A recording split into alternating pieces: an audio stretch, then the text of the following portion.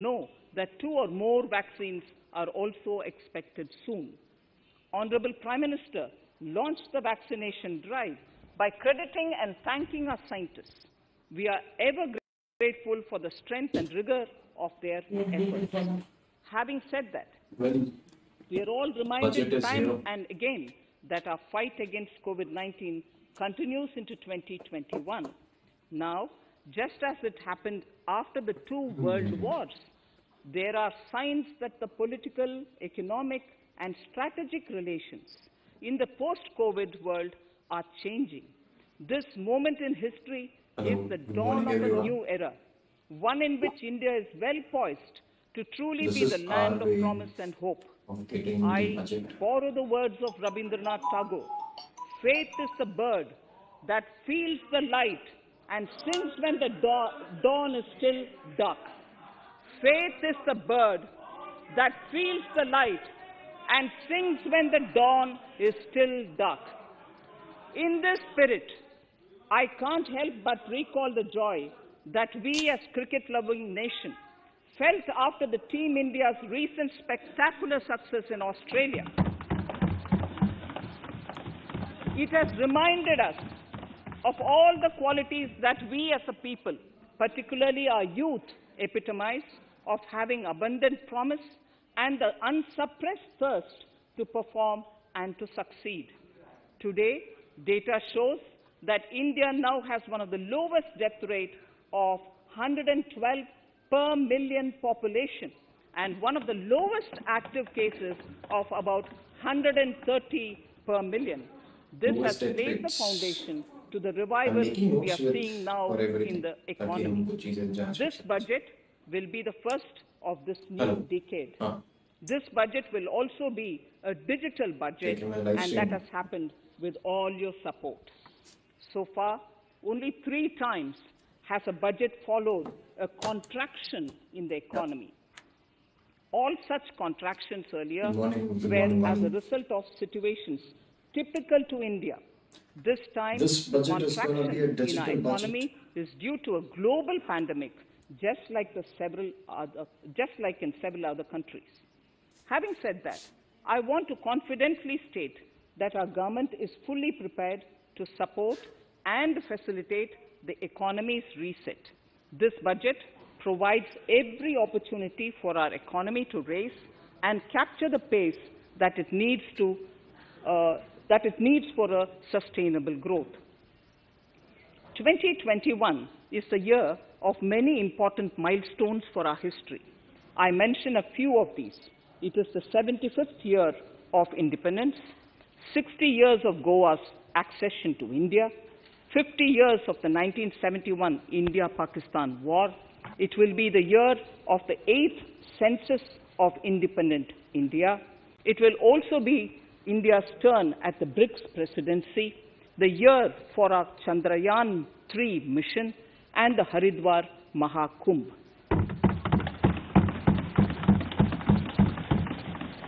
Honorable Speaker, before I commence Part A of the budget, I want to take a moment to acknowledge how isolating and distancing seemed like insurmountable challenges for a country like ours that has people coming together in times of crisis. It hurts us in many ways. It hurt us in many ways. I bow my head in respect to every citizen for the endurance shown in facing what was an undeniably a tough year for all our physical and mental well-being. Part A. In Part A, I wish to lay a vision for Atmanirbhar Bharat. Atmanirbhar Bharat or Atmanirbharta is not a new idea. Ancient India was largely self-reliant and equally a business epicenter of the world. Atmanirbhar Bharat is an expression of the 130 crore Indians who have full confidence in their capabilities and skills. We are already part of international groupings such as the G20 and the BRICS, the Coalition for Disaster Resilient Infrastructure, and the International Solar Alliance, are realities today due to India's efforts.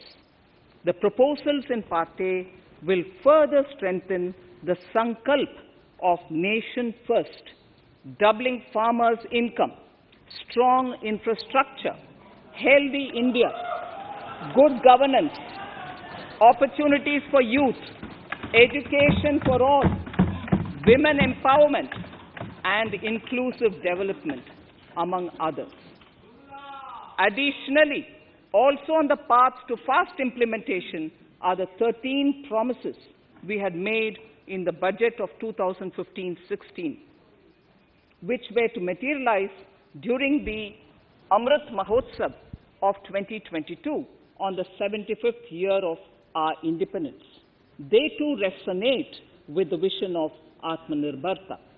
The budget proposals for 21-22 rest on 6 pillars: health and well-being, physical and financial capital and infrastructure, inclusive development for aspirational India, reinvigorating human capital, innovation and R&D, and a 6th, minimum government and maximum governance. I now move to talking about the first pillar, health and well-being. Even at the outset, I would like to say that the investment on health infrastructure in this budget has increased substantially. Progressively, as institutions absorb more, we shall commit more. Taking a holistic approach to health, we focus on strengthening 3 areas: preventive, curative, and well-being. Health systems. A new centrally sponsored scheme, PM Atmanirbhar Swasth Bharat Yojana, will be launched with an outlay of about 64,180 crores over 6 years. This will develop capacities of primary, secondary, and tertiary care health systems, strengthen existing national institutions, and create new institutions to cater to detection and cure of new and emerging diseases. This will be in addition to the National Health Mission.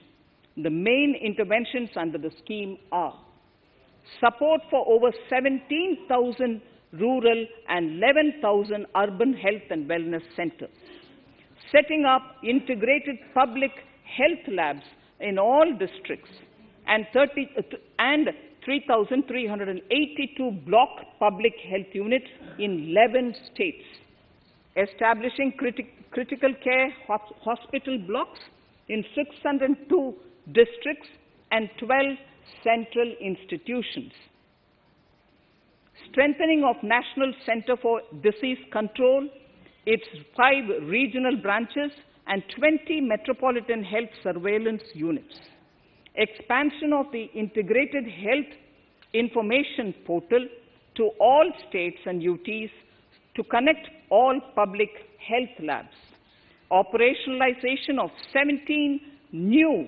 public health units, and strengthening of 33 existing public health units at points of entry, that is, at 32 airports, 11 seaports, and 7 land crossings, setting up of 15 health emergency operations centers and 2 mobile hospitals, and setting up of a National Institution for One Health, a regional research platform for WHO, World Health Organization, Southeast Asia Region Office, 9 biosafety level 3 laboratories, and 4 regional national institutes for virology.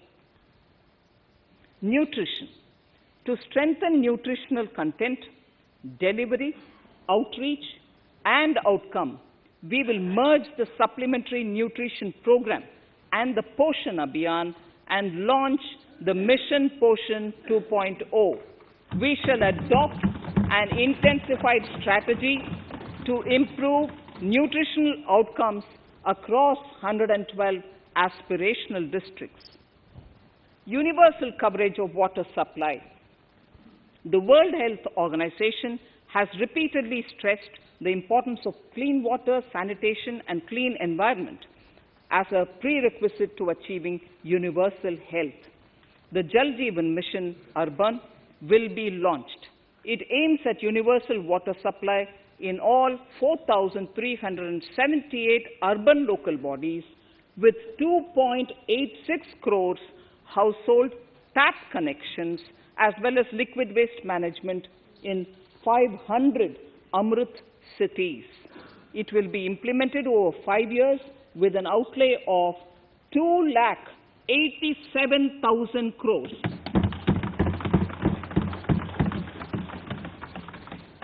Swachh Bharat and Swasth Bharat.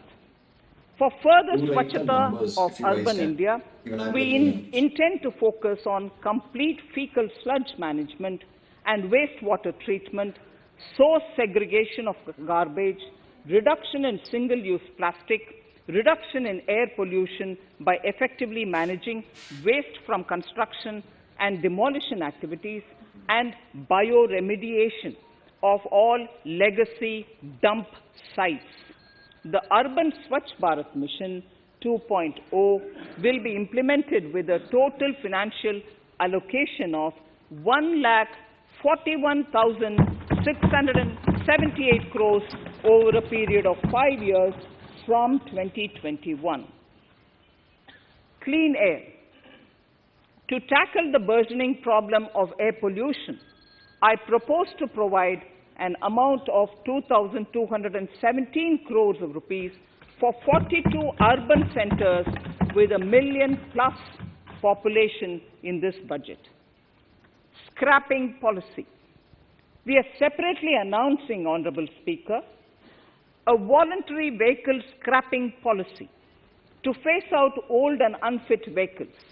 This will help in encouraging fuel-efficient, environment-friendly vehicles, thereby reducing vehicular pollution and oil import bills. Vehicles would undergo fitness tests in automated fitness centers after 20 years in case of personal vehicles and after 15 years in case of commercial vehicles. Details of the scheme will be separately shared by the ministry. Vaccines. The pneumococcal vaccine, a made-in-India product, is presently limited to only 5 states. It will be rolled out across the country. This will avert more than 50,000 child deaths annually. Honorable Speaker, I have provided 35,000 crores of rupees for COVID-19 vaccine in this year 21-22. I am committed to provide further funds if required. So the budget outlay for health and well-being is 2,23,846 crores in this BE 21-22, as against the BE of only 94,452 crores, and it marks an increase of 137%. The details of the same are at Annexure 1 of the speech. Honorable Speaker, I now move to the second pillar, physical and financial capital and infrastructure. Atmanirbhar Bharat, production-linked incentive schemes are things which I would like to place an emphasis. For a $5 trillion economy, our manufacturing sector has to grow in double digits on a sustained basis. Our manufacturing companies need to become an integral part of global supply chains, possess core competence and cutting-edge technology. To achieve all of the above, PLI schemes to create manufacturing global champions for an Atmanirbhar Bharat have been announced for 13 sectors. For this, the government has committed nearly 1.97 lakh crores over 5 years starting this financial year. This initiative will help bring scale and size in key sectors, create and nurture global champions, and provide jobs to our youth. Textiles. to enable the textile industry to become globally competitive, attract large investments, and boost employment generation, a scheme of Mega Investment Textiles Park will be launched in addition to the PLI schemes. This will create world-class infrastructure with plug-and-play facilities to create global champions in exports. 7 textile parks will be established over 3 years. Infrastructure. The National Infrastructure Pipeline, which I announced in December 2019, is the first of its kind. Whole of government exercise ever undertaken by Government of India. The NIP was launched with 6,835 projects. The project pipeline has now expanded to 7,400 projects. Around 217 projects worth rupees 1.10 lakh crores under some key infrastructure ministries have been completed. The NIP is a specific target which this government is committed to achieving over the coming years. It will require major increase in funding from both the government and the financial sector. In this budget, I propose to take concrete steps to do this in 3 ways. Firstly, by creating the institutional structures. Secondly, by a big thrust on monetizing assets. And thirdly, by enhancing the share of capital expenditure in central and state budgets. Infrastructure needs long-term debt financing. A professionally managed development financial institution is necessary to act as a provider, enabler, and catalyst for infrastructure financing. Accordingly, I shall introduce a bill to set up a development financial institution. I have provided a sum of 20,000 crore rupees to capitalize this institution. The ambition is to have a lending portfolio of at least 5 lakh crores for this DFI within 3 years' time. Debt financing of InvITs and rates by foreign portfolio investors will be enabled by making suitable amendments in the relevant legislations. This will further ease access of finance to InvITs and rates, thus augmenting funds for infrastructure and real estate sectors. Asset monetization. Monetizing operating public infrastructure. Monetizing operating public infrastructure assets is a very important financing option for new infrastructure construction. A national monetization pipeline of potential brownfield infrastructure assets will be launched. An asset monetization dashboard will also be created for tracking the progress and to provide visibility to investors. Some important measures in the direction of monetization are National Highways Authority of India and the PGCIL each have sponsored one InvIT that will attract international and institutional investors. 5 operational roads with an estimated enterprise value of 5,000 crores of rupees are being transferred to the NHAI InvIT. Similarly, transmission assets of value 7,000 crores will be transferred to the PGCIL InvIT. Railways will monetize dedicated freight corridor assets for operations and maintenance after commissioning. A next lot of airports will be monetized for operations and management concessions. Other core infrastructure assets that will be rolled out under the asset monetization programs are NHAI operational toll roads, 2 transmission assets of PGCL, 3 oil and gas pipelines of GAIL, Gas Authority of India Limited, IOCL and HPCL, Airports Authority of India, airports in Tier 2 and 3 cities, other railway infrastructure assets, warehousing assets of CPSE, such as the Central Warehousing Corporation and NAFED, among others, and sports stadiums. Sharp increase in capital budget. In the BE 2020-21, we had provided for 4.12 lakh crores for capital expenditure. It was our effort that in spite of resource crunch, we should spend more on capital, and we are likely to end this year at around 4.39 lakh crores, which I have provided in the RE of 2020-2021.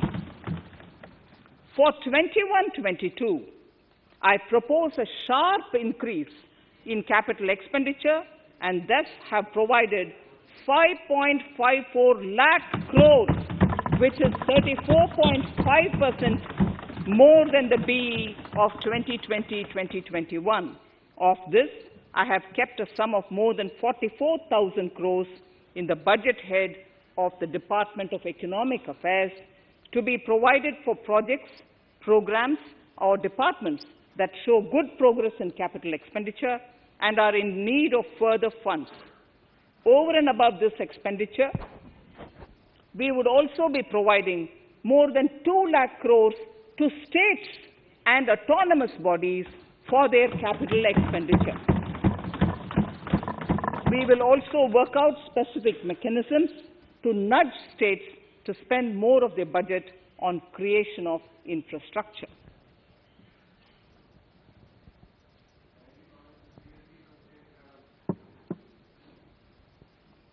Roads and highways infrastructure. More than 13,000 kilometer length of roads at a cost of 3.3 lakh crores has already been awarded under the 5.35 lakh crores Bharatmala Pariyojana project, of which 3,800 kilometers have been constructed. By March 2022, we would be awarding another 8,500 kilometers and complete an additional 11,000 kilometers of national highway corridors.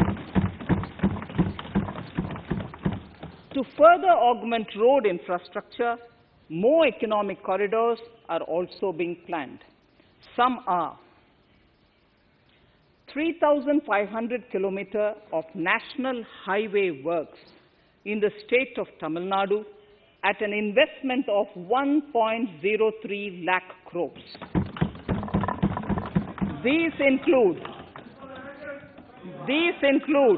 Madurai-Kollam corridor, Chittoor-Tachur corridor, and construction will start next year.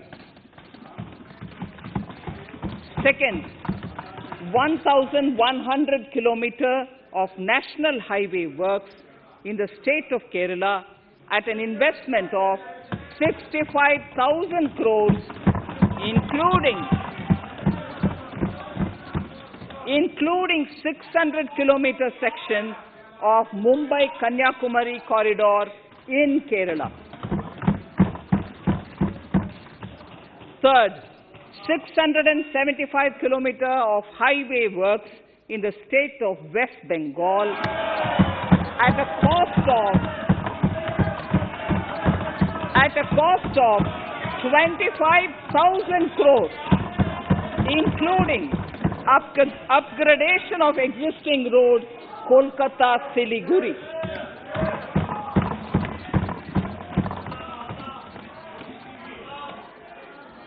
National highway works of around 19,000 crores are currently in progress in the state of Assam. Further works of more than 34,000 crores covering more than 1,300 kilometers of national highways will be undertaken in the state in the coming 3 years. Some of the flagship corridors and other important projects that would see considerable activity in 2021-22 are in Annexure 2 to my speech.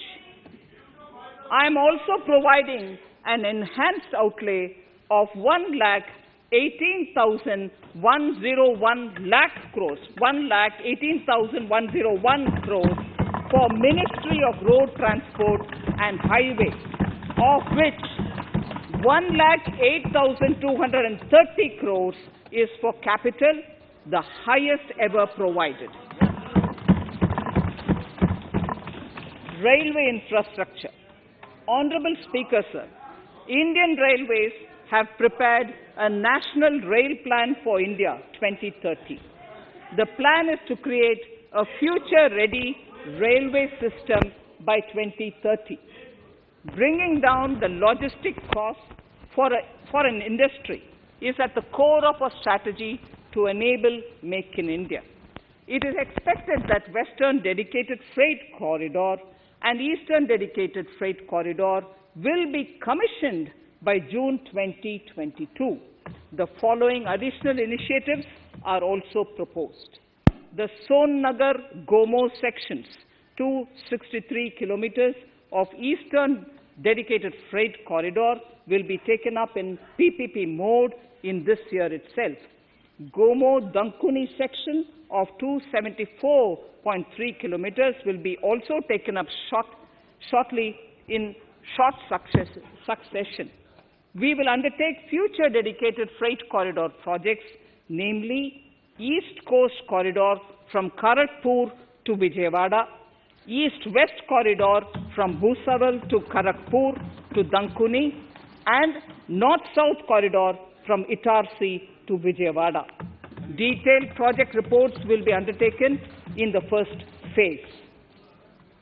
Broad gauge route kilometers, RKM as I referred to, electrified is expected to reach 46,000 kilometers, 46,000 RKM. That is 72% by end of 2021 from 41,548 RKMs on 1st October 2020. 100% electrification of broad gauge routes will be completed by December 2023. For passenger convenience and safety, the following measures are being proposed. We will introduce the aesthetically designed Vista Dome LHB coach on tourist routes to give better travel experience to passengers. The safety measures undertaken in the past few years have borne results. To further strengthen this effort, high-density network and highly utilized network routes of Indian Railways will be provided with an indigenously developed automatic train protection system that eliminates train collision due to human error. I am providing a record sum of 1,10,055 crores for railways, of which 1,07,100 crores is for capital expenditure only. Urban infrastructure. We will work towards raising the share of public transport in urban areas through expansion of metro rail networks and augmentation of city bus services. A new scheme will be launched at a cost of 18,000 crores to support augmentation of public bus transport services. The scheme will facilitate deployment of innovative PPP models to enable private sector players to finance, to acquire, to operate, and to maintain over 20,000 buses. The scheme will boost the automobile sector, provide fillip to economic growth, create employment opportunities for our youth, and enhance ease of mobility for urban residents. A total of 702 kilometers of conventional metro is operational, and another 1,016 kilometers of metro and RRTS is under construction in 27 cities. 2 new technologies, that is Metro Light and Metro Neo will be deployed to provide metro rail systems at much lesser cost with same experience, convenience, and safety in Tier 2 cities and peripheral areas of Tier 1 cities also. 9,788 crores. Nagpur Metro Rail Project Phase 2 and Nashik Metro at a cost of 5,976 crores and 2,092 crores respectively.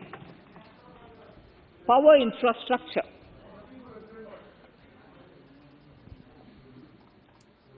The past 6 years have seen a number of reforms and achievements in power sector. We have added 139 gigawatts of installed capacity, connected an additional 2.8 crore households, and added 1.41 lakh circuit kilometers of transmission lines. The distribution companies across the country are monopolies, either government or private. There is a need to provide choice to the consumers by promoting competition. A framework will be put in place to give consumers alternatives to choose from among more than one distribution companies. I read that sentence again. A framework will be put in place to give consumers alternatives to choose from among more than one distribution company. The viability of distribution companies is a serious concern. A revamped, reforms-based, results-linked power distribution sector scheme will be launched with an outlay of 3,05,984 crores over 5 years. The scheme will provide assistance to DISCOMs in 2021-22 for generating hydrogen from green power sources. Ports, shipping and waterways. Major ports will be moving from managing their operational services on their own to a model where a private partner will manage it for them. For the purpose,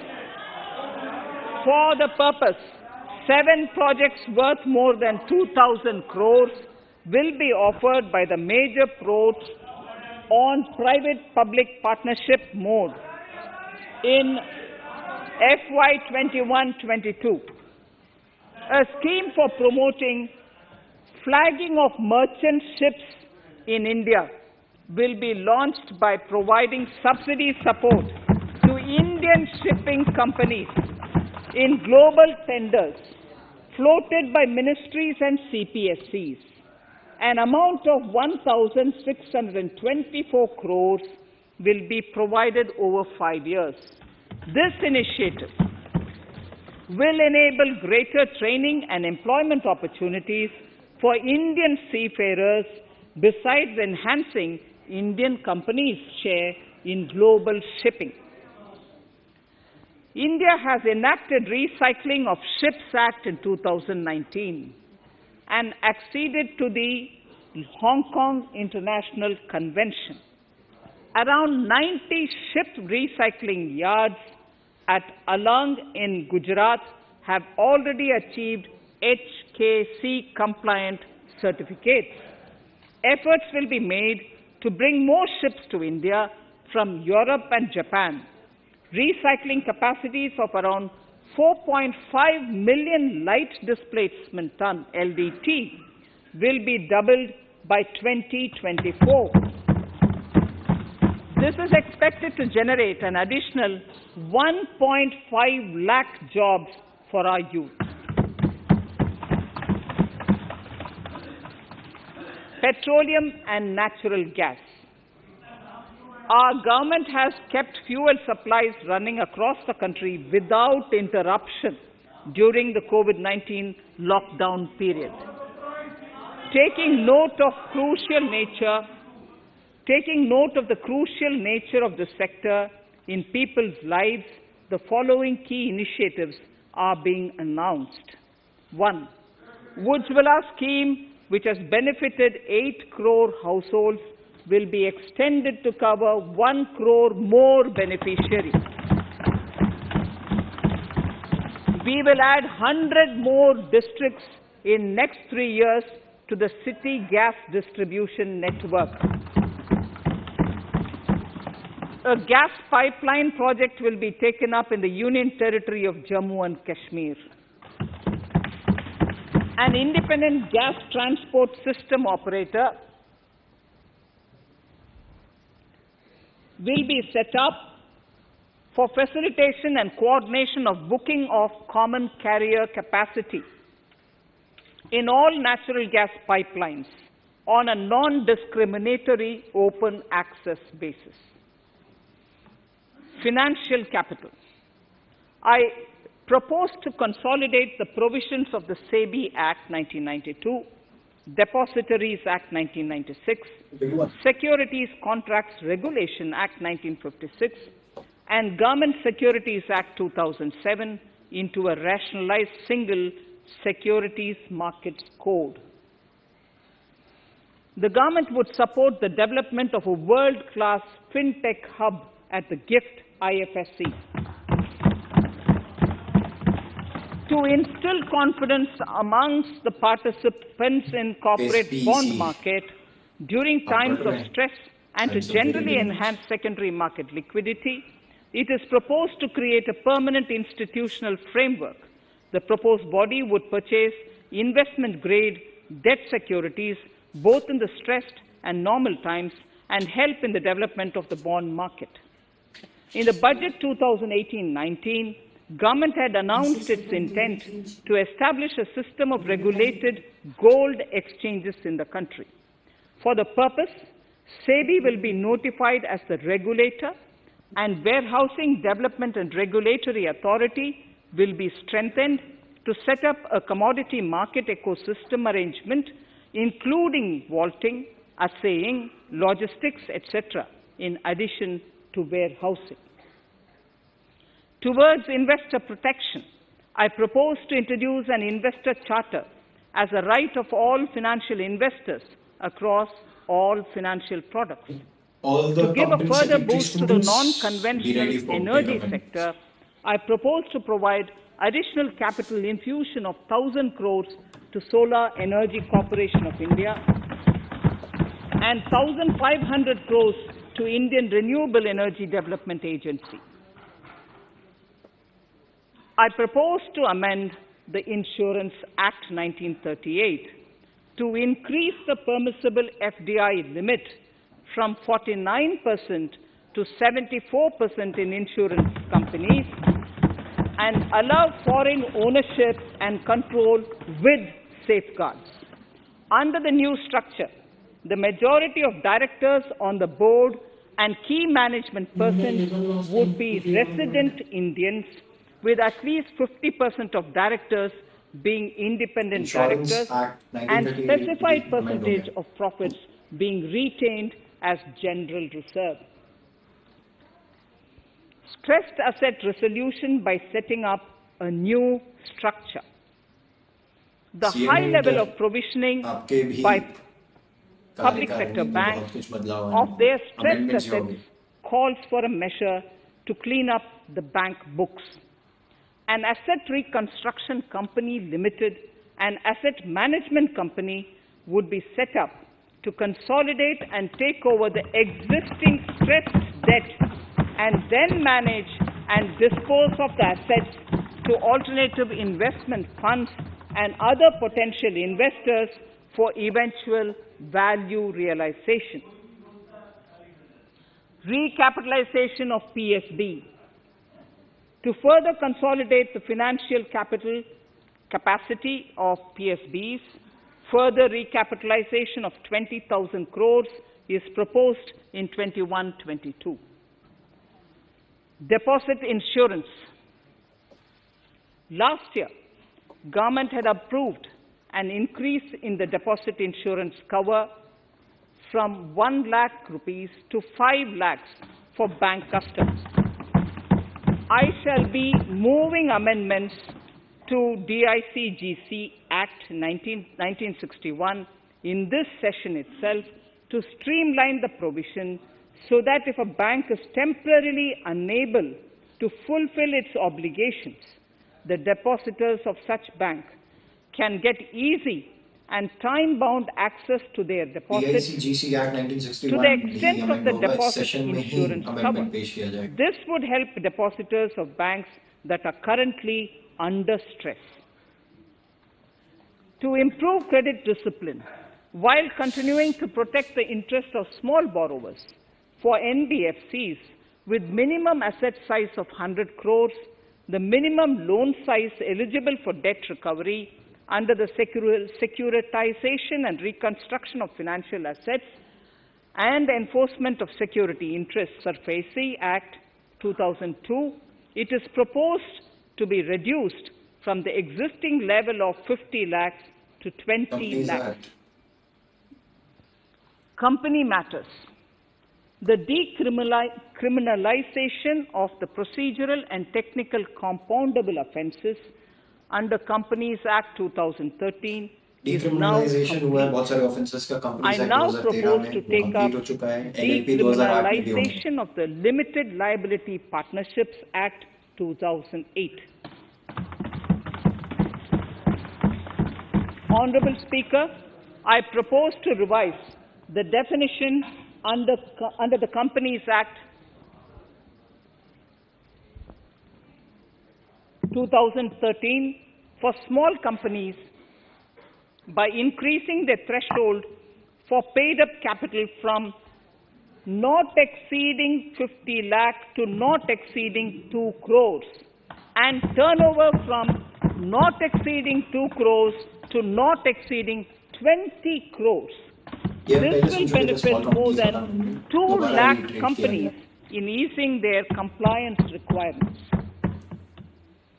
As a further measure which directly benefits startups and innovators, I propose to incentivize the incorporation of one-person companies by allowing one-person companies to grow without any restriction on paid-up capital and turnover, allowing their conversion into any other type of company at any time, reducing the residency limit for an Indian citizen to set up an one-person company from 182 days to 120 days, and allow also non-resident Indians to incorporate OPCs in India. This will be a big boost for startups.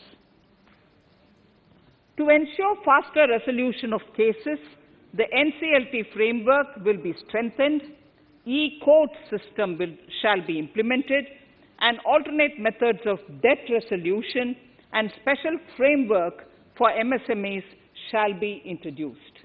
During the coming fiscal, we will be launching data analytics, artificial intelligence, machine learning-driven MCA 2.1 version to MCA 21 version 3.0. MCA 21 version 3.0. This version 3.0 will have additional modules for e-scrutiny, e-adjudication, e-consultation, and compliance management. Disinvestment and strategic sale. In spite of COVID-19, we have kept working towards strategic disinvestment. A number of transactions, namely BPCL, Air India, Shipping Corporation of India, Container Corporation of India, IDBI Bank, Bharat Earth Movers Limited, Pavan Hans, Neelachal Ispat Nigam Limited, among others, would be completed in 21-22. Other than IDBI Bank, we propose to take up the 2 public sector banks and 1 general insurance company in the year 21-22. This would require legislative amendments, and I propose to introduce the amendments in this session itself. In 21-22, we would also bring the IPO of LIC, for which I am bringing the requisite amendments in this session itself. In the Atmanirbhar package, I had announced that we will come out with a policy of strategic disinvestment of public sector enterprises. I'm happy to inform the House that the government has the government has approved the said policy. The policy provides a clear roadmap for disinvestment in all non-strategic and strategic sectors. We have kept 4 areas that are strategic, where bare minimum CPSEs will be maintained and rest privatized. In the remaining sectors of all CPSEs will be privatized. The main highlights of the policy are mentioned in Annexure 3. To fast forward the disinvestment policy, I'm asking NITI to work out on the next list of centre public sector companies that would be taken up for strategic disinvestment.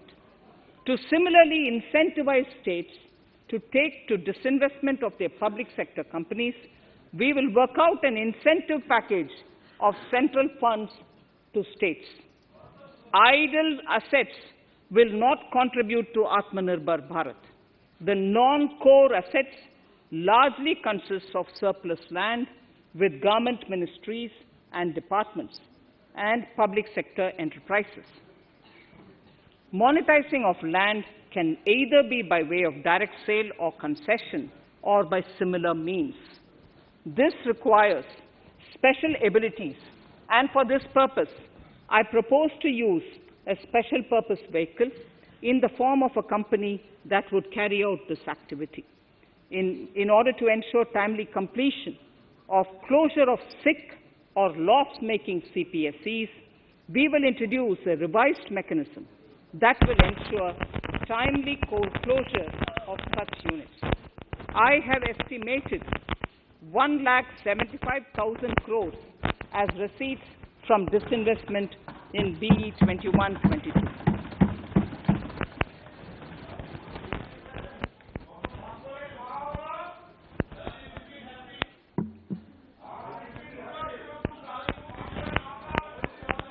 Government financial reforms. Under the Treasury Single Account, the TSA system, autonomous bodies directly draw funds from the government's account at the time of actual expenditure, saving interest costs. We will extend the TSA system for universal application from 21-22. On the recommendation of the 15th Finance Commission, we have undertaken a detailed exercise to rationalize and bring down the number of centrally sponsored schemes. This will enable consolidation of outlays for better impact. The government is committed to the development of multi-state cooperatives and will provide all support to them. To further streamline the ease of doing business for cooperatives, I propose to set up a separate administrative structure for them. So the third pillar of Atmanirbhar Bharat, inclusive development for aspirational India.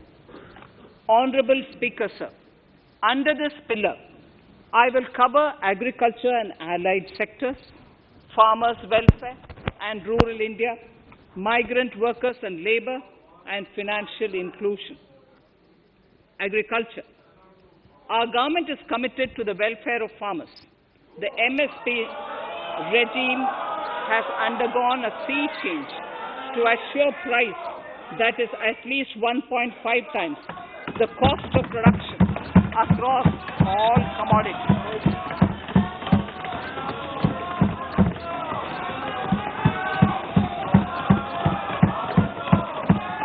The procurement has also continued to increase at a steady pace. This has resulted in increase in payment to farmers substantially. In case of wheat, a total amount paid to farmers in 2013-14, Honorable Speaker, sir, The data that I give now is important for all honorable members to kindly hear. In case of wheat, the total amount paid to farmers in 2013-14 was 33,874 crores. In 2019-20, it was 62,802 crores. And even better, Honorable Speaker, in 2020-2021, this amount paid to farmers was 75,060 crores.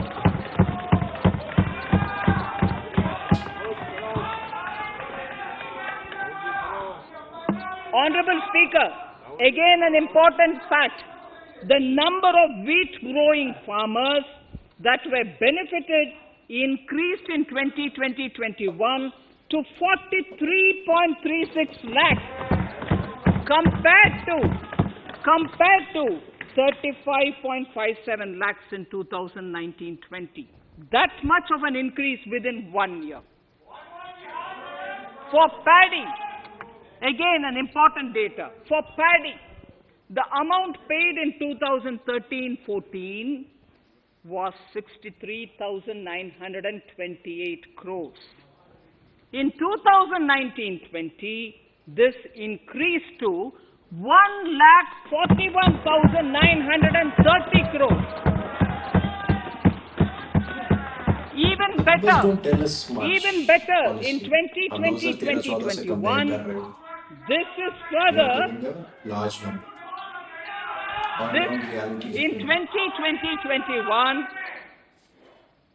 2020-21, this is further estimated, and I'm saying this is further estimated because the procurement is ongoing, and therefore I can't give you the final figure. This is further estimated to increase to 1,72,752 crores. The number of farmers benefited increased from 1.24 crores in 2019-20 to 1.54 crores in 2020-21. In the same way, Honorable Speaker, sir, in the case of pulses, the amount paid in 2013-14 was 236 crores. In 2019-20, this was increased to 8,285 crores. Now in 2021, it is at 10,530 crores. More than 40 times increase from 2013-14. The receipts to cotton farmers have seen a stupendous increase from 90 crores in 2013-14 to 25,974 crores I'm giving you data as of 27th January 2021. This is bound to increase. From 90 crores for cotton farmers in 2013-14 to 25,974 crores in 2021. All the details in complete narration is available in Annexure 4 to my speech. Early this year, Honorable Prime Minister had launched the Swamitva scheme. Under this, a record of rights is being given to property owners in villages. Up till now, about 1.80 lakh property owners in 1,241 villages have been provided cards. I propose during 21-22 to extend this to cover all states and union territories. To provide adequate credit to our farmers, I have enhanced the agricultural credit target to 16.5 lakh crores in this year. We will focus on ensuring increased credit flow to animal husbandry, Pashupalan, dairy, and to Matsyakar, to the fisheries. We are enhancing the allocation to the Rural Infrastructure Development Fund from 30,000 crores to 40,000 crores. The micro irrigation fund with a corpus of 5,000 crores has been created under NABARD. I propose to double it by augmenting it by another 5,000 crores. To boost value addition in agriculture and allied products and their exports, the scope of Operation Green Scheme that is presently applicable to only tomatoes, onions and potatoes will be enlarged to include 22 perishable crops. Around 1.68 lakh crore farmers, around 1.68 crore farmers are registered and 1.14 lakh crores of rupees trade value has been carried out through e-NAMs, the National Agricultural Market. Keeping in view the transparency and the competitiveness that e-NAM has brought into the agricultural market, 1,000 more mandis will be integrated with e-NAM. Honorable Speaker, sir, with all this, the Agricultural Infrastructure Fund would be made available to the APMCs for augmenting their infrastructure facilities. No number is given for APMC fund. Fisheries. I am proposing substantial investments in the development of modern fishing harbors and fish landing centers. To start with, 5 major fishing harbors, Kochi, Chennai, Visakhapatnam, Paradip and Petua Ghat, will be developed as hubs for economic activity. We will also develop inland fishing harbors and fish landing centers along the banks of rivers and waterways. Seaweed farming is an emerging sector with potential to transform the lives of coastal communities. It will provide large-scale employment and additional incomes. To promote seaweed farming and cultivation, I propose a multi-purpose seaweed park to be established in Tamil Nadu. Migrant workers and laborers. We have launched the One Nation, One Ration Card scheme through which beneficiaries can claim their rations anywhere in the country.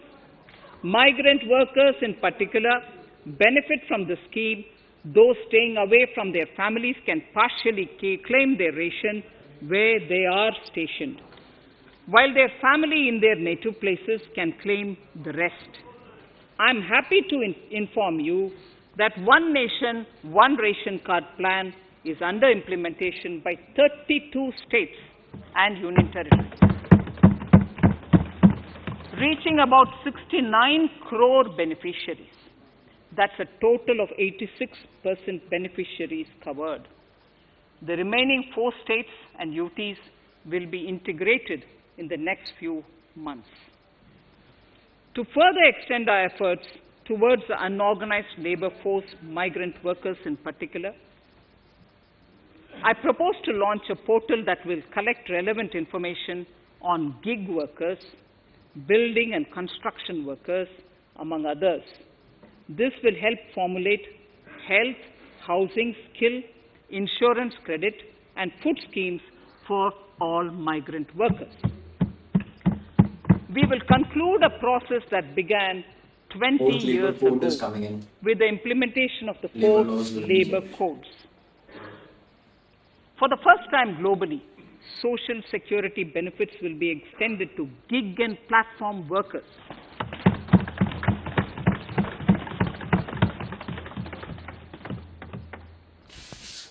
Minimum wages will apply to all categories of workers, and they will all be covered by the Employees State Insurance Corporation.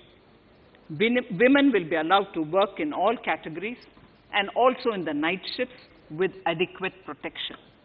At the same time, compliance burden on employers will be reduced with a single registration and licensing and online returns. Financial inclusion. To further facilitate credit flow under the scheme of Stand Up India for the scheduled castes and scheduled tribes and also women, I propose to reduce the margin money requirement from 25% to 15% only, and to also include loans for activities in allied sectors, in allied activities in agriculture. We have taken a number of steps to support the MSME sector. In this budget, I have provided 15,700 crores to this sector, more than double of the last year's BE. Honorable Speaker, sir, I now go to the fourth pillar, reinvigorating human capital. The national education policy announced recently has had good reception.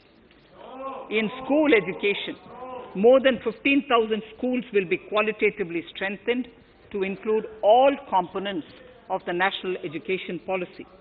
They shall emerge as exemplar schools in their regions, hand-holding and mentoring other schools to achieve the ideals of policy. 100 new Sainik schools will be set up in partnership with NGOs, private schools, and states. Higher education. In Budget 2019-20, I had mentioned about the setting up of a higher education commission in India. We would be introducing the legislation this year to implement the same. It will be an umbrella body having 4 separate vehicles for standard setting, accreditation, regulation, and funding. Many of our cities have various institutions, universities, and colleges supported by the Government of India. Hyderabad, for example, has about 40 major institutions. In 9 such cities, we will create a formal umbrella structure so that these institutions can have better synergy while also retaining their internal autonomy. A glue grant will be set aside for this purpose. For accessible higher education in Ladakh, I propose to set up a central university in Leh.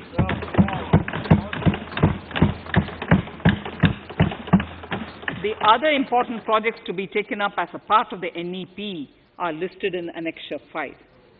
Scheduled caste and scheduled tribes welfare. We have set ourselves a target of establishing 750 Eklavya model residential schools in our tribal areas. I propose to increase the unit cost of each such school from 20 crores, which is what it is now, to 38 crores, and for hilly and difficult areas to 48 crores. This would help creating robust infrastructure facilities for our tribal students. We have revamped the post-metric scholarship scheme for the welfare of scheduled caste students. I have also enhanced the central assistance in this regard. We are allotting 35,219 crores for 6 years till 25-26 to benefit 4 crores scheduled caste students. Skilling. In 2016, we had launched the National Apprenticeship Promotion Scheme. The government proposes to amend the Apprenticeship Act with a view to further enhancing apprenticeship opportunities for our youth. We will realign the existing scheme of National Apprenticeship Training Scheme for providing post-education apprenticeship, training of graduates and diploma holders in engineering. Over 3,000 crores will be provided for this purpose. An initiative is underway, Honorable Speaker, in partnership with the United Arab Emirates to benchmark skill qualifications, assessment and certification, accompanied by the deployment of certified workforce. We also have a collaborative intertraining program between India and Japan to facilitate transfer of Japanese industrial and vocational skills, techniques, and knowledge. We will take forward this initiative with many more countries also.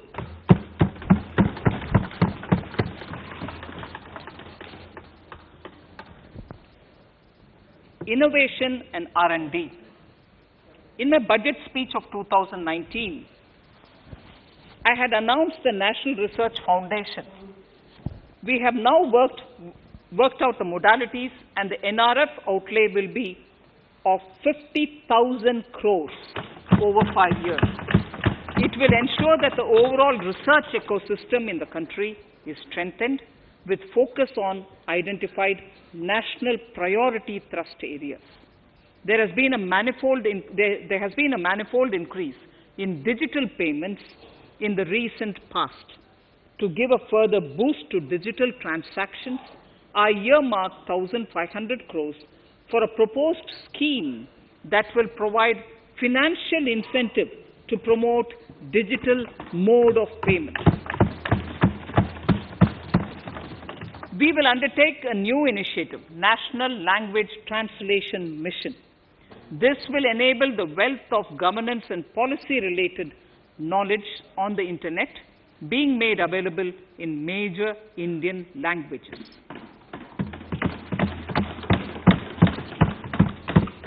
The new Space India Limited, a PSU, under the Department of Space, will execute the PSLV CS-51 launch, carrying the Amazonia satellite from Brazil, along with a few smaller Indian satellites.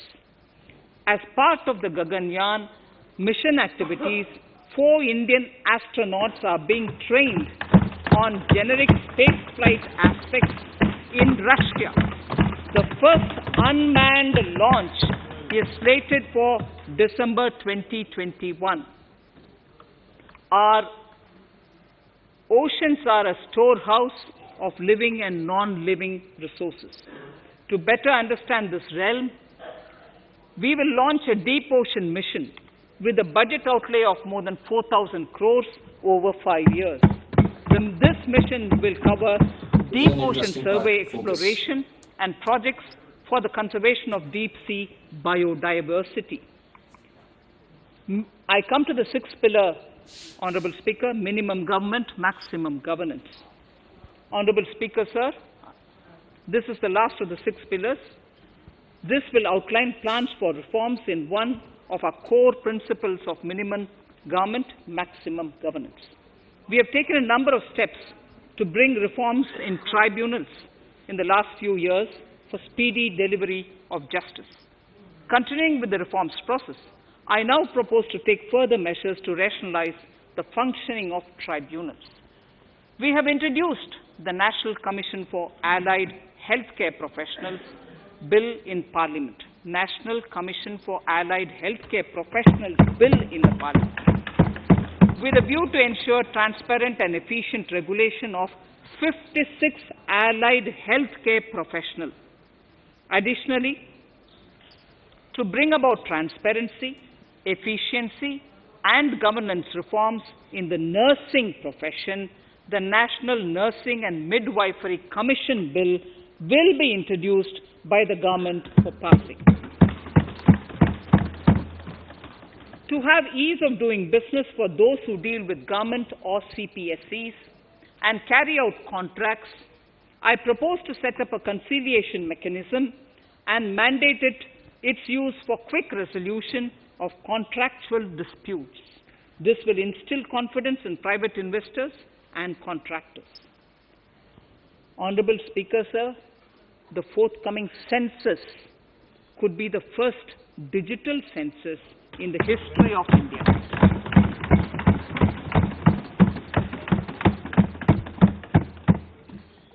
For this monumental milestone marking task, I have allocated 3,768 crores in this year, 21-22. Honorable Speaker, Goa is celebrating the Diamond Jubilee year of the state's liberation from Portuguese rule. From the Government of India's side, I propose to grant 300 crores to the Government of Goa for the celebration.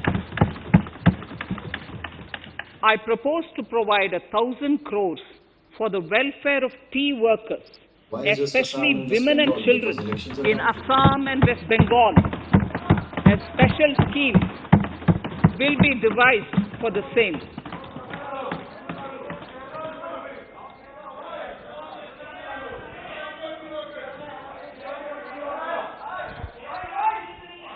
Fiscal position.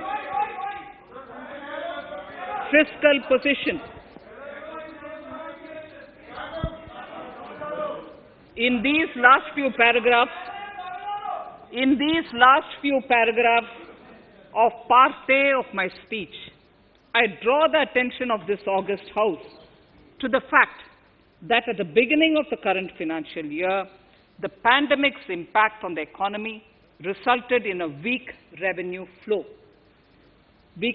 inflow. This was combined with high expenditure to provide essential relief to vulnerable sections of the society, especially the poor, the women, scheduled castes, and scheduled tribes. Unlike many other countries, we opted for a series of medium-sized packages during the pandemic so that we could calibrate and target our response according to the evolving situation. Once the health situation stabilized and the lockdown was being slowly lifted, we switched to ramping up government spending so as to revive domestic demand. As a result, against an original BE expenditure of 30.42 lakh crores for 2020-21, our RE estimates are 34.50 lakhs. 30.42 now within the year going up to 34.5 lakh crores. We have maintained quality of expenditure. The capital expenditure estimated in the RE is 4.39 lakh crores as against 4.12 lakh crores in the BE stage. So the beginning of the year, we had marked only 4.12 lakh, whereas it is 4.39 lakh crores as we end the year. Fiscal deficit in RE 2020-2021 is pegged at 9.5% of the GDP.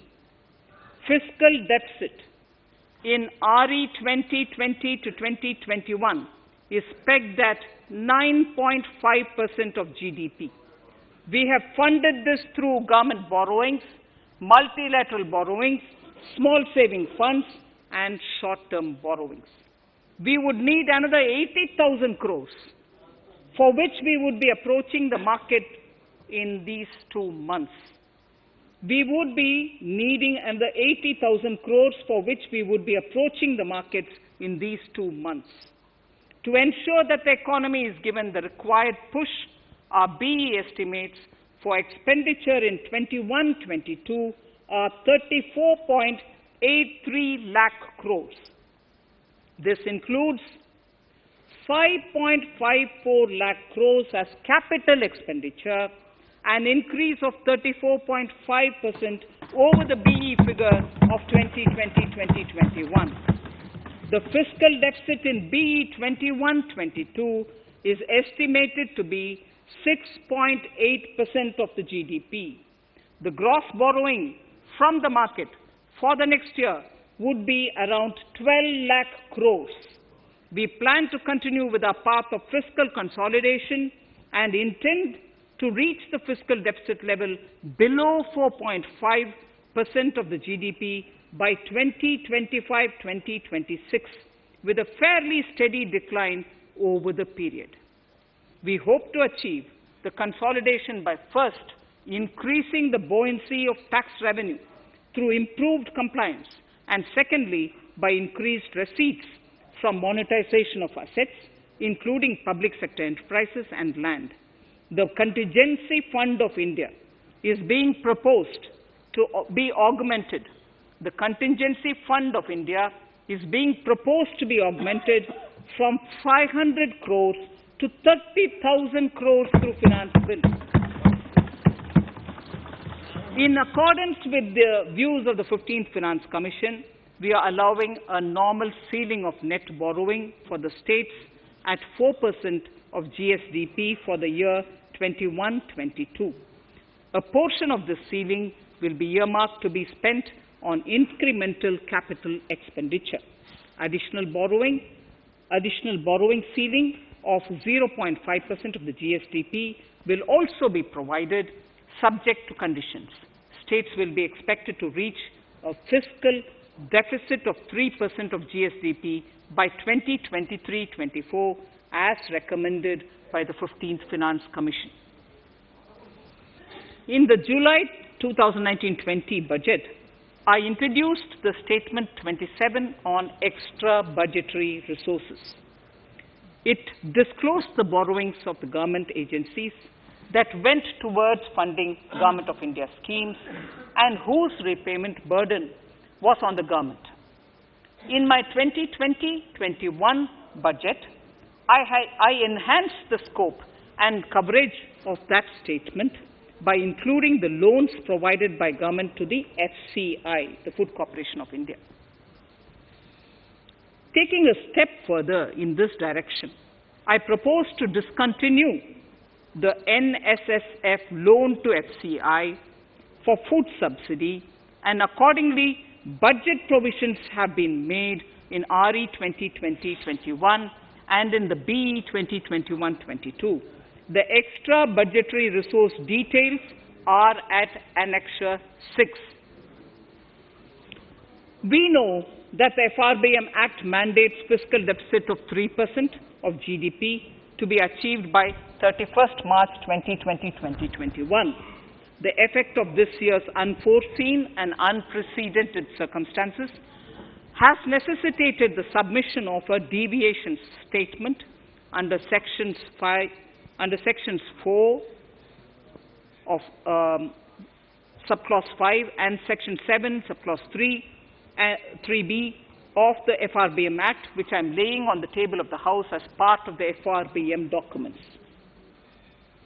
Towards achieving central government fiscal deficit along the broad path that I have already indicated, I will be introducing an amendment to the FRBM Act. Honorable Speaker, on the 9th of December 2020, the 15th Finance Commission submitted its final report covering the period 2021 to 2026 to the Rashtrapati Ji. The government has laid the Commission's report along with the explanatory memorandum in the Parliament, retaining the vertical shares of the states at 41%.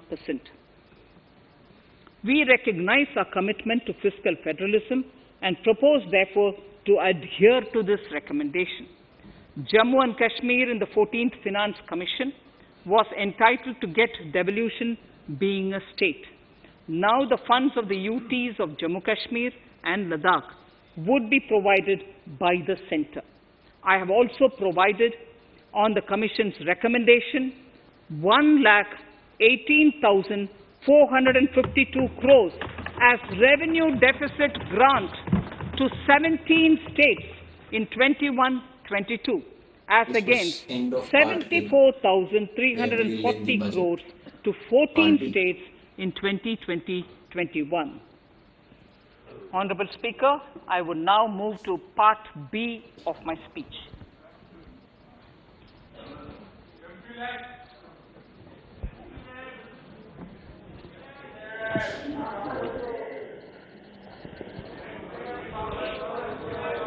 Honorable Speaker, the world is facing a serious challenge of the pandemic and its aftershock. In these trying times, when many economies are struggling to revive, our people and our industry have exhibited remarkable resilience.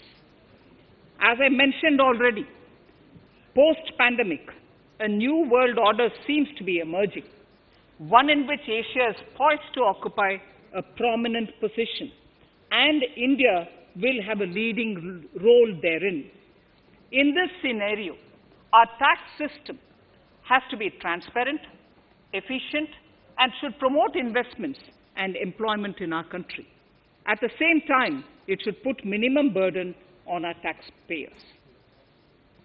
I borrow the words of Thiruvalluvar, the saint. Yetralum, Eatalum, Kathalum, Katha Vaguthalum, Nalla Valladarasu. A king or a ruler is the one who creates and acquires wealth, protects and distributes it for common good. Tirukkural.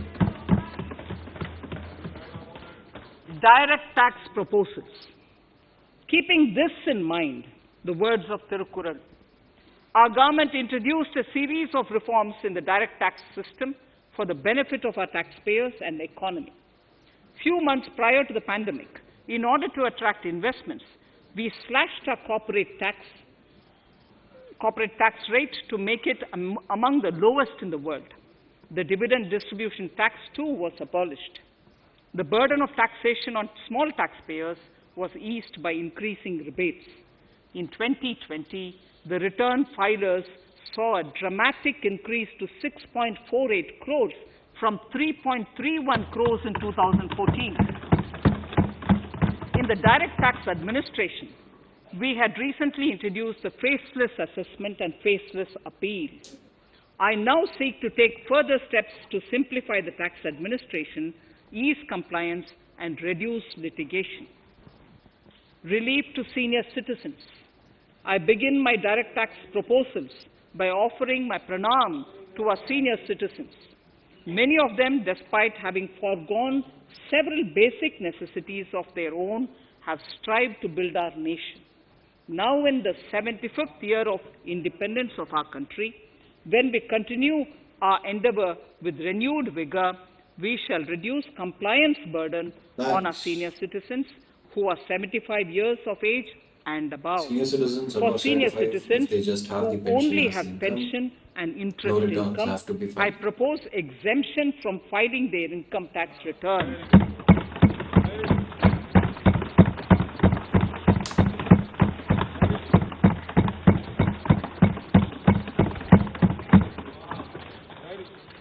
The paying bank will deduct the necessary tax on their income. Reduction in time for income tax proceedings. This is a very key announcement if you ask me. Honorable Speaker, presently an assessment can be reopened up to 6 years and in serious tax fraud cases for up to 10 years. As a result, taxpayers The have to assessment can remain happen only under for last 3 years uncertainty now, for a very not for long 6 time. years. I therefore propose to reduce this time limit for Serious reopening of assessments to 3 years from the present 6 years.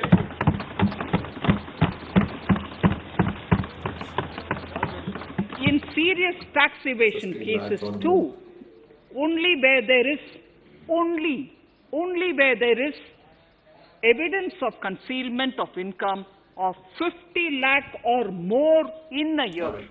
So the serious In ones. serious tax evasion cases too, only where there is evidence of concealment of income of 50 lakh or more in a year Chief can the Commissioner. assessment be reopened up to 10 years.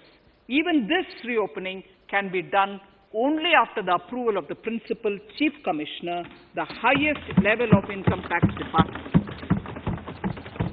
Setting up the Dispute Resolution Committee.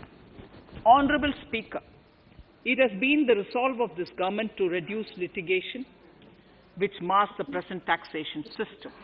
The government came out with the Direct Taxation Vivad Se Vishwas scheme to give taxpayers an opportunity to settle long-pending disputes and be relieved to further strain on their time and resources. The response from taxpayers has been the best ever, as over 110,000 taxpayers have already opted to settle tax disputes of over 85,000 crores under the scheme. To further reduce litigation for small taxpayers, I propose to constitute a dispute resolution committee for them, which will be faceless to ensure efficiency, transparency, and accountability. Anyone with a taxable income up to 50 lakh and disputed income up to 10 lakh shall be eligible to approach the committee. Faceless IT-AT. For ease of compliance and to reduce discretion, we are committed to make the taxation processes faceless. The government has already introduced faceless assessment and appeal this year.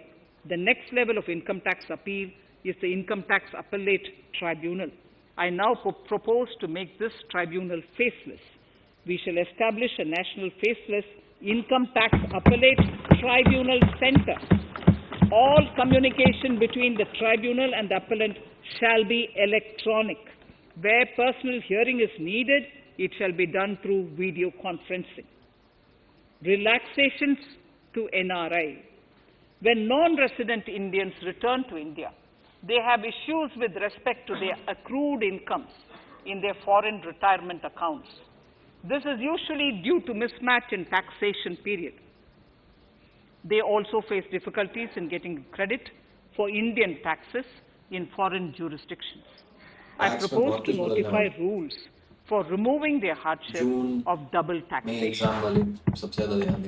Exemption from audit. Currently, if your turnover exceeds 1 crore, you have to get your accounts audited. In February 2020 budget, I had increased the limit for tax audit to 5 crores for those who carry out 95% of their transactions digitally. To further incentivize digital transactions and to reduce compliance burden, I propose to increase this limit for tax audit for such persons from 5 crores to 10 crores. Relief for dividend. In the previous budget, I had abolished the dividend distribution tax in order to incentivize investment. Dividend was made taxable in the hands of shareholders. Now, in order to provide ease of compliance, I propose to make dividend payment to rate and InvIT exempt from TDS. Further, as the amount of dividend income cannot be estimated correctly by the shareholders for paying advance tax, I propose to provide that advance tax liability on dividend income shall arise only after the declaration or payment of dividend. Also, for the foreign portfolio investors, I propose to enable deduction of tax on dividend income at lower treaty rate. Attracting foreign investment into infrastructure sector.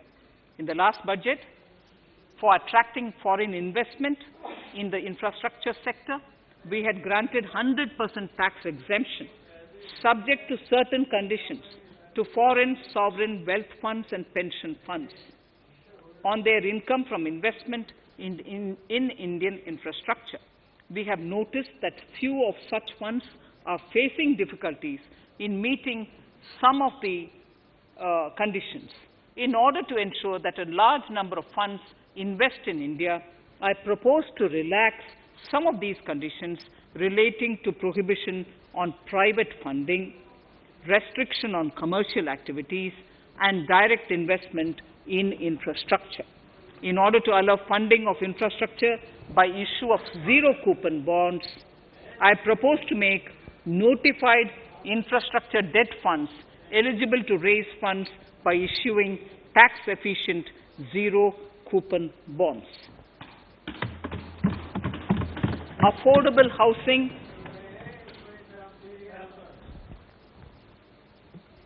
Affordable housing and rental housing.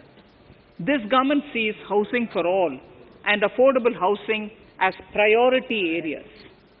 In July 2019 budget, I provided an additional deduction of interest amounting to 1.5 lakh for loan taken to purchase an affordable house.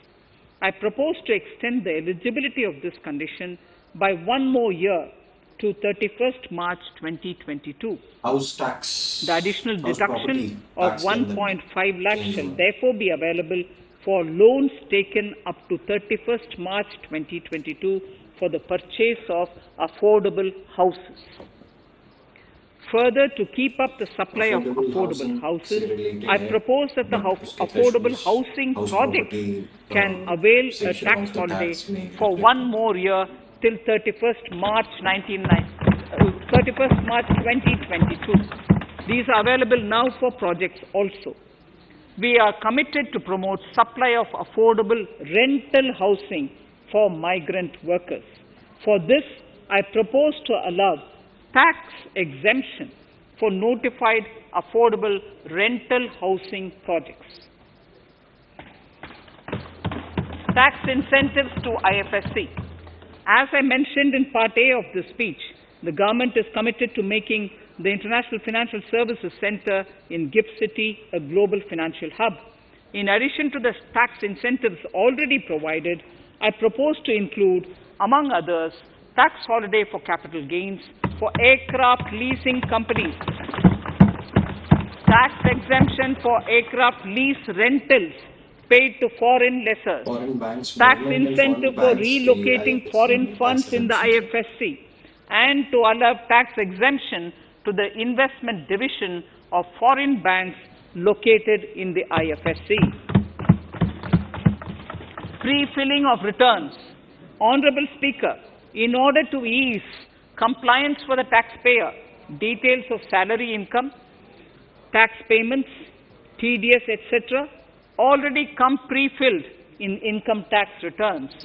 To further ease filing of returns, details of capital gains from listed securities, dividend income, and interest from banks, post office, etc., will also be now pre-filled. Relief to small trusts. We hope to reduce compliance burden on small charitable trusts running educational institutions and hospitals. So far, there is a blanket exemption to such entities whose annual receipt does not exceed 1 crore of rupees. I now propose to increase this amount to 5 crores.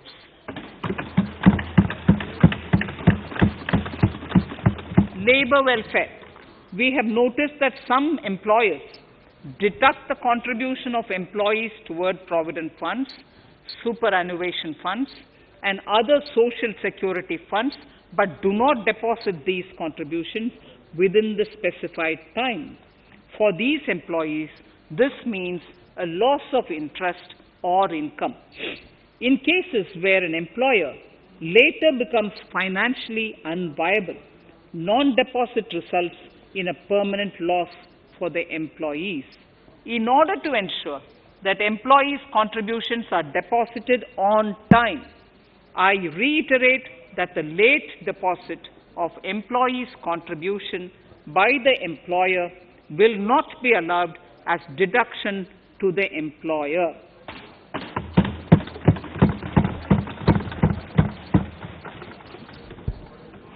Incentives for startups. In order to incentivize startups in the country, I propose to extend the eligibility for claiming tax holiday for startups by 1 more year, till 31st March 2022. Further, in order to incentivize funding for the startups, I propose to extend the capital gains exemption for investment in startups by 1 more year, till 31st March 2022. Sir, I now come to indirect tax proposals. GST. Before I come to my indirect tax proposals, I would like to appraise the House on GST. The GST is now 4 years old, and we have taken several measures to further simplify it.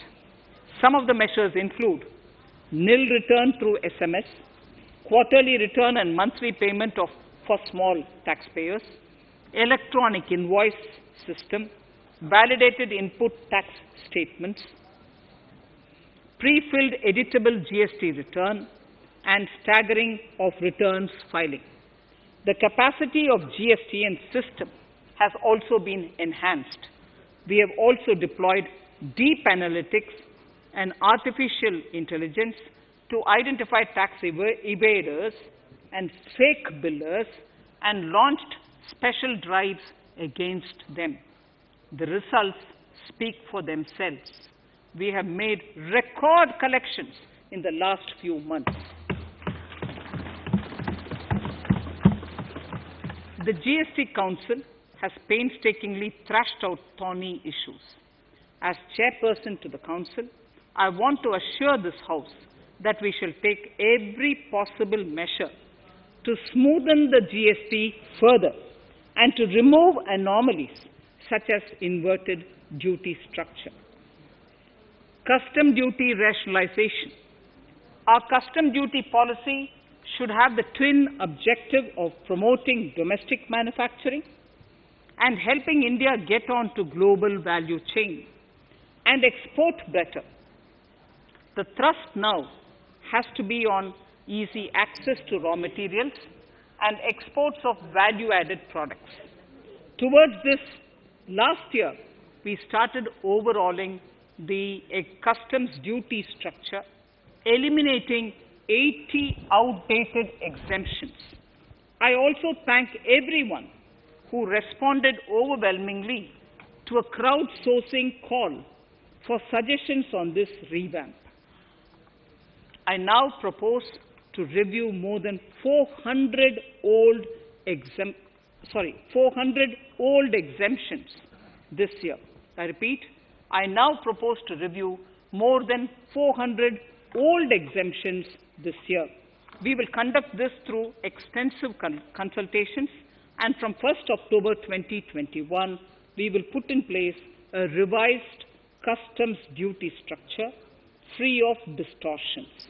I also propose that any new customs duty exemptions, therefore, henceforth will have validity up to 31st March, following 2 years from the date of the issue. Electronic and mobile phone industry. Domestic electronic manufacturing has grown rapidly. We are now exporting items like mobiles and chargers. For greater domestic value addition, we are withdrawing a few exemptions on part of chargers and sub-parts of mobiles. Further, some parts of mobiles will move from nil rate to a moderate 2.5%. Iron and steel. MSMEs and other user industries have been severely hit by a recent sharp rise in iron and steel prices. Therefore, we are reducing customs duty uniformly to 7.5% on semis, flats, and long products of non-alloy, alloy, and stainless steels. To provide relief to metal recyclers, mostly MSMEs, I am exempting duty on steel scrap for a period up to 31st March 2022. Further, I am also revoking ADD and CVD on certain steel products. Also, to provide relief to copper recyclers, I am reducing duty on copper scrap from 5% to 2.5%. Textiles. The textile sector generates employment and contributes significantly to the economy. There is a need to rationalize duties on raw material inputs to man-made textiles. We are now bringing nylon chain on par with polyester and other man-made fibers. We are uniformly reducing the BCD rates on caprolactam, nylon chips, nylon fiber, and yarn to 5%. This will help the textile industry, MSMEs, and also overall exports. Chemicals. We have calibrated customs duty rates on chemicals to encourage domestic value addition and to remove inversions. Apart from other items, we are reducing customs duty on naphtha to 2.5% to correct inversion. Gold and silver presently attract a basic customs duty of 12.5%. Since the duty was raised from 10% in July 19, prices of precious metals have risen sharply. To bring it closer to previous levels, we are rationalizing customs duty on gold and silver. Renewable energy. In Part A, we have already acknowledged that solar energy has huge promise for India. To build up domestic capacity, we will notify a phased manufacturing plan for solar cells and solar panels. At present, to encourage domestic production, we are raising duty on solar inverters from 5% to 20% and on solar lanterns from 5% to 15%. Capital equipment and auto parts. There is immense potential in manufacturing heavy capital equipment domestically. We will comprehensively review the rate structure in due course. However, we are revising duty rates on certain items immediately. We propose to withdraw exemptions on tunnel boring machine. It will attract a customs duty of 7.5% and its parts a duty of 2.5%. We are raising customs duty on certain auto parts to 15% to bring them on par with general rate on auto parts. MSME products. We are proposing certain changes to benefit MSMEs. We are increasing duty from 10 to 15% on steel screws and plastic builder wares. On prawn feed, we increase it from 5 to 15%.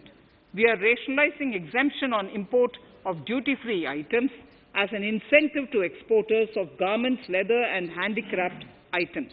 Almost all of these items are made domestically by our MSMEs. We are withdrawing exemption on imports of certain kinds of leathers as they are domestically produced in good quantity and quality, mostly by MSMEs.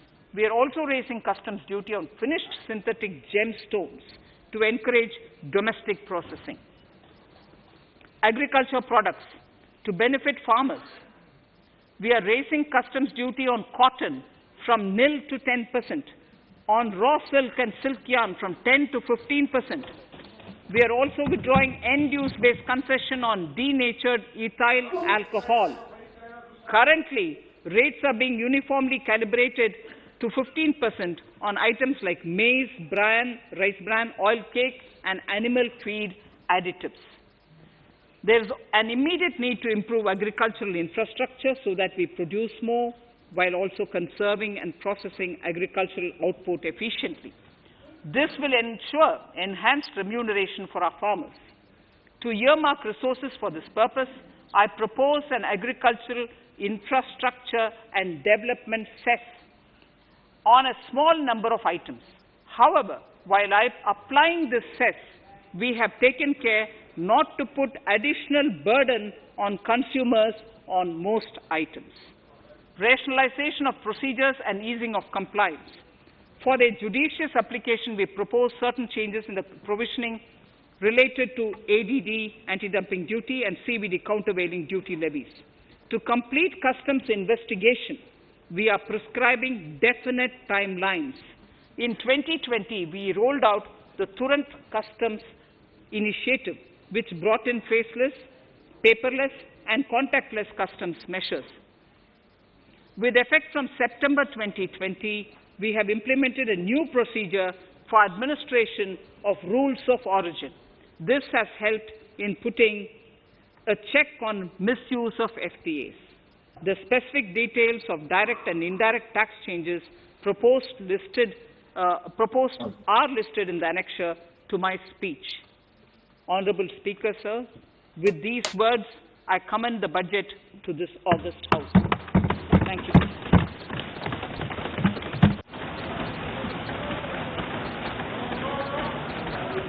Item number 15th Finance Commission report. 1, माननीय मंत्री जी, item number 1। Sorry, I don't have it with me. Sir, I wish to place on table the 15th Finance Commission report.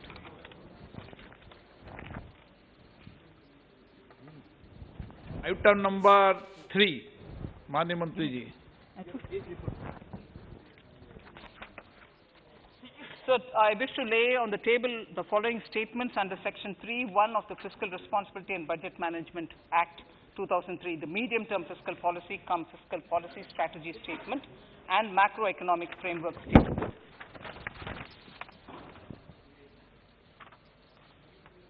Item number 4. So, I wish to seek your permission to move for leave to introduce the Finance Bill 2021. प्रश्न ये कि विधेयक को पुनर्स्थापित करने की अनुमति प्रदान की जाए।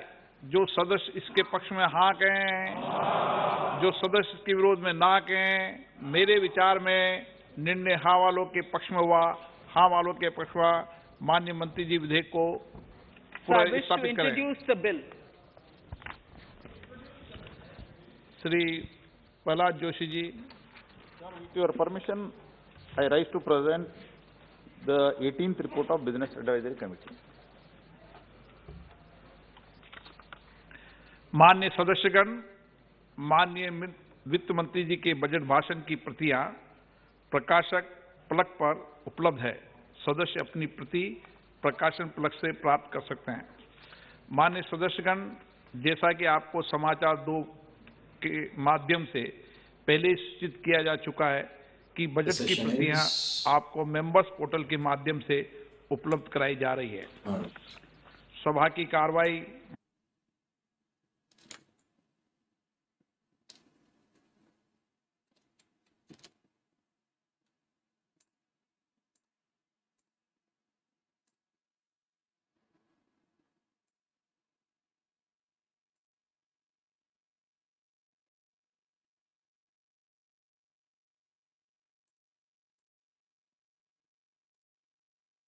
Well, a lot of important things have happened in this budget.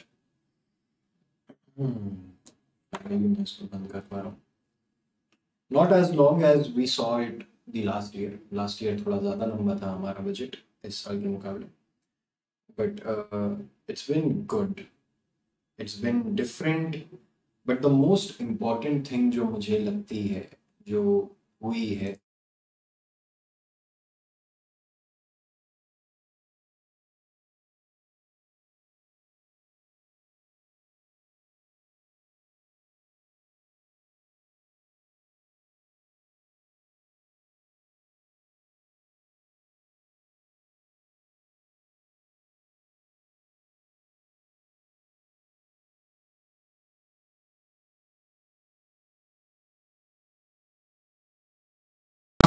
क्या मेरी ऑडियो आ रही है? Am I audible, guys? Extremely sorry. Am I audible now? Yep. All right. So the biggest change, the biggest foundational change that we saw as professional students, हम CA, CS, CMA के students हैं, हमको जो सबसे ज्यादा important दिखा है वो ये दिखा है कि SEBI Act, Depositories Act, Securities Act, Government Securities Act को एक साथ लाके सिक्योरिटीज मार्केट कोड बनाया जा रहा है. सिक्योरिटीज कोड एकदम लेमैन टर्म्स में बात करें, so this is the GST happening. जो पहले के बहुत सारे लॉज को ला के साथ में जीएसटी बनाया गया था, इन द सेम वे अब सिक्योरिटीज मार्केट कोड लाया जा रहा है ताकि जो गवर्नमेंट बॉन्ड्स थे या जो इन्वेस्टर्स का रिलायंस था सब कुछ थोड़ा सीमलेस हो सके. क्या इसके लिए प्रॉपर क्लियर फ्रेमवर्क मिला हुआ है? नहीं मिला है. मैं अभी भी यूनियन बजट का ऐप देख रहा हूँ. It has still not been uploaded with the annexures that I wanted to look at. तो वो एनेक्शर्स को देख के जो अमेंडमेंट्स अब तुम्हारे लाइफ में आने वाले हैं, तुम सिक्योरिटीज एसबीसी का तुम पढ़ रहे थे, setting up of business entities पढ़ रहे थे, तुम सिक्योरिटीज लॉज पढ़ रहे थे, तुम कंपनी लॉ पढ़ रहे थे, इवन कंपनी लॉ में चेंजेस हैं. ये सारे के सारे चेंजेस जून के एग्जाम में रिफ्लेक्ट हो जाएंगे सीएस वालों के लिए. मैं सीए इंटर की बात कर रहा हूँ, मई में तुम्हारे में भी बहुत सारे चेंजेस दिखेंगे. टैक्स में जो सीएस एग्जीक्यूटिव में भी बेसिकली तुमको दिखना है. So you have to look into that now. ये सारे के सारे अमेंडमेंट्स हम अभी अपने क्लास में डिस्कस कर लेंगे आज से 2 दिनों के अंदर में. There will be some videos coming out on this channel itself जो तुमको डायरेक्टली उन अमेंडमेंट्स के लिए गाइड कर रहे होंगे, so that you can do it easily. जैसे कि तुमने शायद पहले क्लास ली हुई हो कहीं और से, तुम एग्जाम दे रहे हो इस टाइम में, you need to know the amendments. So we have done that for you. Insurance act में भी चेंज है, तो सीएमए इंटर वाले भी नहीं बच पाए, उनके लिए भी अमेंडमेंट आए हैं. एफडीआई का जो लिमिट था 49% से 74% कर दिया गया है ताकि फॉरेन ओनरशिप हो सके ऑफ इंश्योरेंस कंपनीज. सो बहुत सारी चीजें इसमें चेंज होंगी, राइट. बोर्ड में कोई लिमिटेशन डाली हुई है, 50% इंडिपेंडेंट डायरेक्टर्स होने चाहिए, आपके रेजिडेंट इंडियन डायरेक्टर ज्यादा होने चाहिए उसमें मेजोरिटी में, but that is totally different thing. DICGC act 1961, इसमें भी चेंजेस देखे गए. डीक्रिमिनलाइजेशन के बारे में रीइटरेट किया गया पॉइंट कि decriminalisation of a lot of issues under the companies act 2013 has happened. Section 447 हट चुका है क्या? नहीं हटा है. सेक्शन 447 वैसा ही है जैसा था, बट डीक्रिमिनलाइजेशन हुआ है बहुत सारे इश्यूज को लेके. And the same will be done for LLP 2008 act, limited liability partnership के लिए भी होगा. स्मॉल कंपनीज का update I think last year अगस्त में आया था, जब फाइनेंस मिनिस्टर निर्मला सीतारमण जी और अनुराग ठाकुर आए थे. इंग्लिश हिंदी दोनों में प्रेस कॉन्फ्रेंस हुई थी जहाँ पे बता दिया गया था कि स्मॉल कंपनीज का threshold paid up share capital में जो 50 लाख माना जाता था वो 2 करोड़ किया जा रहा है, और टर्नओवर जो 2 करोड़ माना जाता था उसे 20 करोड़ किया जाता है. So these are few things as finance students जो as professional students we have to focus on while we are looking at the budget. ये सारे मैंने नोट्स बनाए हैं अपने एंड पे, this I will be sharing with you guys, but this was our initiative, this was something that I wanted to do with you guys, ताकि हम budget में इंटरेस्ट ले सके। I have seen every CA CMA student वो wait करता है कि budget का कोई और न्यूज चैनल कुछ कोट करेगा कोई पार्ट, मैं वो पढ़ूंगा वो समझूंगा। नहीं, तुम ही वो लोग हो जो ऐसे बजट्स को फॉर्म करते हैं। In the ministry, the people who are employed to make the budget are the professionals like you. You want to be a professional, right? You are studying to become a professional. So this is your duty to understand the process. This is your duty to understand what are the key changes. Try and interpret it on your own. खुद से interpret करके देखो ना, क्या होगा ज्यादा से ज्यादा? You might fail into it. Yes sir. तुम थोड़ा सा फेल हो जाओगे इंटरप्रेट करने में, थोड़ा सा इशू आएगा, थोड़ी मुश्किलें होंगी कि अरे समझ नहीं आया, डन, रिसर्च करेंगे हम उसके बारे में। टीचर्स हैं यहाँ पे, मेंटर्स हैं, तुमको पूरे टाइम मिलेंगे जो तुमसे बात करेंगे, तुम्हारी हेल्प करेंगे। बट बजट में इंटरेस्ट लेना जरूरी है, not just for this year. तुम सीए बन जाओगे, तुम सीएस बन जाओगे, तुम सीएमए बन जाओगे, हर बजट तुम्हारे लिए सबसे ज्यादा इंपॉर्टेंट है। A lot of professionals, real life में प्रोफेशनल्स ये इशू फेस करते हैं कि जो अमेंडमेंट्स आते हैं वो उससे अप टू डेट नहीं होते, क्योंकि उनके पास पुराना काम ही इतना ओवरबर्डन होता है। इट्स ट्रू, होता है, बट इट्स योर रिस्पॉन्सिबिलिटी कि आप सारे नए चेंजेस देखें, ट्रैक करें कि आगे और कौन से चेंजेस आने हैं, ताकि जो आपके क्लाइंट्स होंगे, the ones who you will be serving, आप उनको बेस्ट गाइडेंस दे सकें। सो बजट्स के लिए I have always had a unique enthusiasm. मैं हर बार ही चेक करता हूँ बजट के वीडियोस। इस साल I thought I will live stream this with you guys, ताकि कुछ भी बच्चे ही से कोई भी आके अगर हमारे साथ बैठ के उस बजट को पूरा सुनता है, अंडरस्टैंड कि क्या नया हो रहा है, कौन कौन सी चीज़ें अप्लाई हो रही हैं, उस लोकसभा की वर्किंग ही कैसे हुई at the end of the day, ये सारी चीज़ों में एक बेसिक इन्फॉर्मेशन होना जरूरी है। ऑन पेपर पढ़ाई करके कुछ नहीं मिलेगा जब तक रियल लाइफ वर्ल्ड में चेंजेस कैसे हो रहे हैं, while you are sitting at your home sipping a cup of coffee, आपको नहीं पता है तो आप उन चेंजेस को अडॉप्ट नहीं कर। Alright, this was the live stream. I will be putting out the amendment videos right away, जितना जल्दी हो सके हम बनाना अभी से ही चालू कर देंगे, तो you will also no. Please make sure to leave a like, subscribe to the channel, share it with your friends, क्योंकि आगे बजट के अमेंडमेंट वीडियोस तुम्हारे आने वाले सब्जेक्ट्स को बहुत ज़्यादा इफेक्ट करेंगे। So you have to look into it so that you understand it. Alright, this has been it for today's live stream. If there is something that you guys would like to ask us, description में Telegram link दिया हुआ है हमारे groups का, वहाँ पे जाके तुम सारे सवाल पूछ सकते हो, वहाँ हम फेयरली एक्टिव रहते हैं, will answer you there. Right, apart from this, if there is anything else that I can help you out with, you can put it in the chat, I look into it. नहीं तो हम मिलते हैं next live stream में, classes में, जहाँ पे ये अमेंडमेंट्स हम अप्लाई करें, क्योंकि अमेंडमेंट्स करंट अफेयर्स या सीईटी लेवल्स का ले लूँ मैं, क्लैक के लिए ले लूँ, हर क्लास के लिए एप्लीकेबल है और 100% चेंज है। पुराना कुछ भी पढ़ाऊंगा वो सब चेंज हो चुका है।